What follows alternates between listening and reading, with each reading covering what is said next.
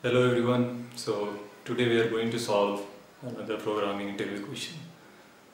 In a given tree, find the maximum depth. Okay. So before this is a common interview question. So let's understand the core concept, how we are going to solve or how we are going to approach this problem. So let us understand first what is depth. Let's recap some of the terminology first. What is the depth in a given binary tree? Okay. So if I say I have a tree,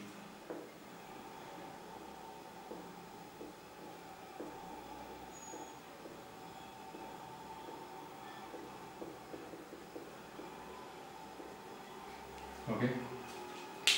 So depth of a tree means from a given node, what is the path to the root node? Okay. Let's say for a given node B, the path is to root node is 1. So I'll say the depth of B is 1. Similarly for depth for C is 1. Depth for H is 1, 2. Depth for J is 1, 2, 3. Depth for G is 1, 2, 3. And depth for D is 1, 2. Similarly depth for E is 2. Depth for I is 2. So in this tree we are going to find what is the maximum depth of a tree.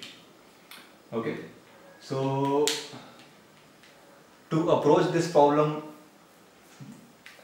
we have to reach all nodes. Okay, we have to scan the entire tree, and the last process tree we can say like that will be the depth of a tree.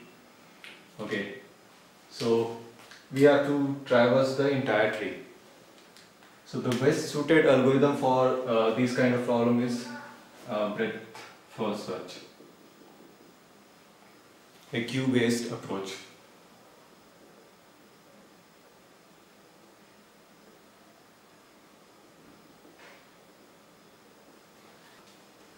So to solve this problem, like when we say we have to find the maximum depth of a tree, we have to traverse the entire tree, and the last tree node will represent the max depth of the tree.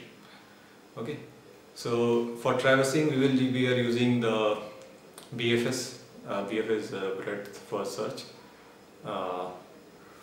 So let's have a quick recap from the BFS algo. Then we'll apply this algorithm to solve our problem. Okay.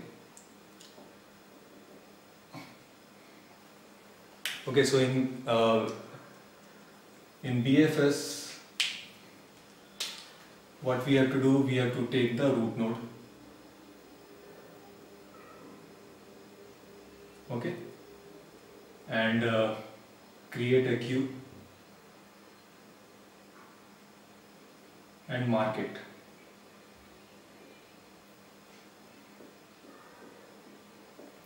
Okay, so A is my root node. I will create a queue and add A in this queue. Okay, so queue is a data structure where we'll say first in, first out. Okay, so when we add A into queue, it will add in the last. Okay, and then we'll mark this A. Okay, then we will iterate over this queue till queue is not empty.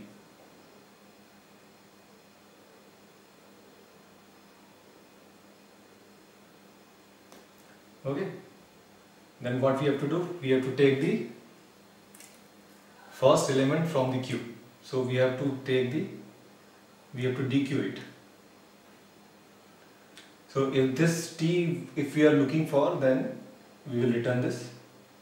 Otherwise, we'll find its adjacent matrix. Like we have to find the adjacent edges. So what are the edges? Are B and C.